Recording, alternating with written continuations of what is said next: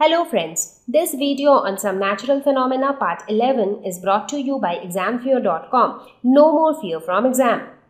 If you want to know the real cause of earthquake, for that you will actually need to understand the structure of the earth. So let us see what are the various layers which are present inside the earth. Now based on the chemical composition, the structure of the earth is divided into four major layers, that is crust, mantle, outer core and inner core. So this is how it looks like. So earth, as we all know, it is kind of spherical in shape.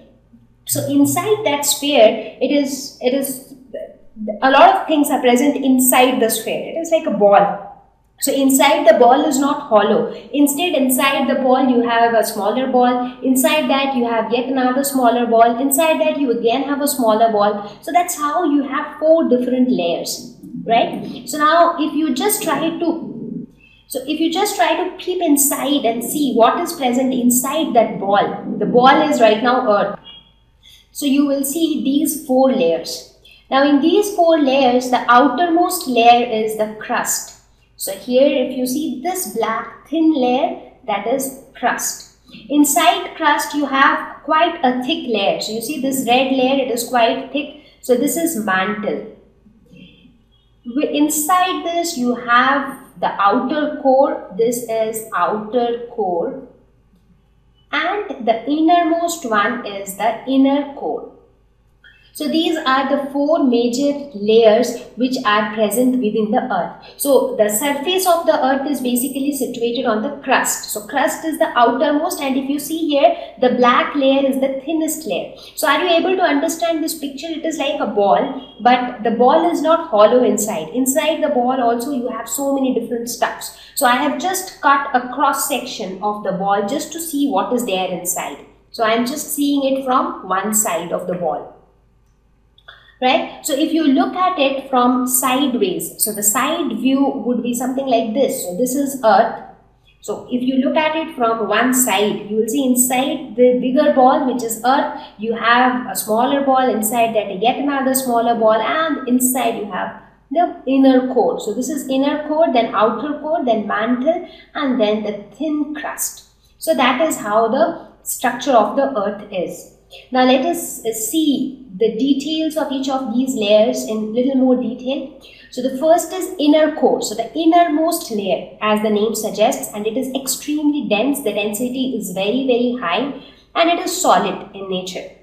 And it is mostly made up of iron and nickel. So you will see that the core, that is inner core, outer core, they are mostly made up of, they contain a lot of iron inside it. And that is how the magnetic field of the earth is created, because iron is a magnetic material. So magnetic field of the earth comes out of these iron which is present within the earth. So this inner core is extremely hot. The temperature of the inner core is approximately 5,500 degrees Celsius. In fact, it is more than this. So the temperature in inner core is more than 5,500 degrees Celsius, and sometimes it even goes to 6,000 degrees Celsius.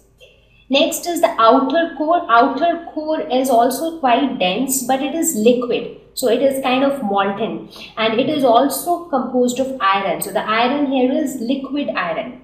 So here also the temperature is quite high, somewhere around 5,000 degrees Celsius. But inner core is the most hottest. So as you come outside, the temperature goes on decreasing. The next one is mantle. So mantle is solid, however sometimes or in some areas it might be liquid. It is the thickest layer of the earth. So you saw in the picture, that was the thickest layer. It is composed of rocks which are rich in iron and magnesium. So the temperature in mantle is around 1200 degrees Celsius. So you see the temperature is gradually decreasing as we are coming towards the outer layer. And finally crust, which is the outermost layer. And crust is relatively a thin layer when compared to all other layers.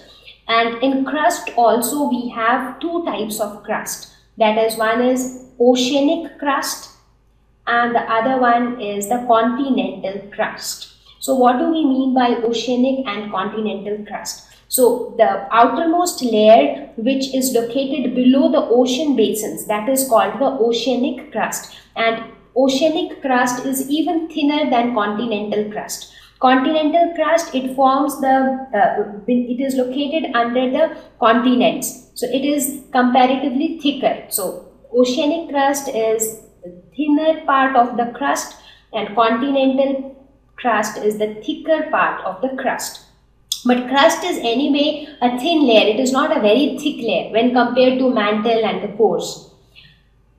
Now, the interesting part here is, so here you can see this is crust. The interesting part is the outer part of the crust, that is the outer part of the sphere. It is not just one single piece. Like if you imagine a ball, so the outer portion of the ball is like just one piece. But in this case, that is not the case. Instead, it is made up of a number of parts which are all joined together to form the crust. So that is how the outer side of the crust is. So we say that the crust is fragmented. That is, it is made up of separate pieces and each piece is called a fragment, and it has been given a name called plate.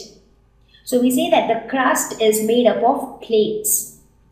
Now, these plates play the most important role behind the cause of earthquakes. So here if you see, this is how here the earth is in the form of a ball. Now if you try to magnify how it looks like, it looks somewhat like this. Now this is not just one single piece. So this black outlines which you see, these are the plates. So several such plates. So you see this is one plate, this is one plate, this one is one plate. This is again one plate. So this is how you have so many different plates, and all these plates joined together is forming the surface of the crust.